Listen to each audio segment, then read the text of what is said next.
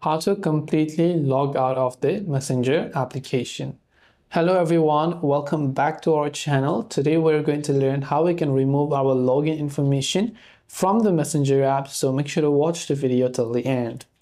Now, the Messenger app itself is actually dependent upon the Facebook application and Facebook account, right? So that's the basic thing. When you're on the Messenger app, you might notice that we do not have a logout button. So first of all, you want to make sure that you are logged out of Facebook. So when you're on Facebook, just make sure that you are not currently logged into your account and log out of Facebook. After you've done that, you can simply try to open the Messenger application. Now, there are multiple scenarios because you might have multiple accounts. So if you have multiple accounts, go to the menu icon from the bottom right. There you can say switch profile. When you select switch profile, you will see a list of your accounts that you have.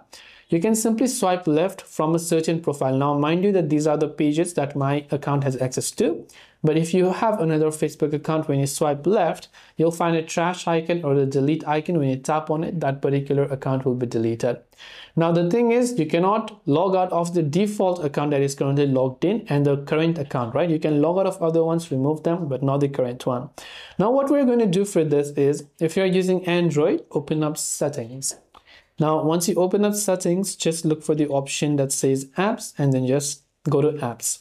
From the apps section on the search bar from the top right hand side, you want to go ahead and then type in Messenger and then just search for it.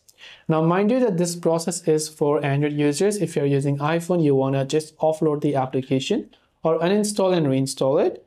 Now, for Android users, back to the video, come to the storage tab, then go to clear cache and clear the data and hit the delete button.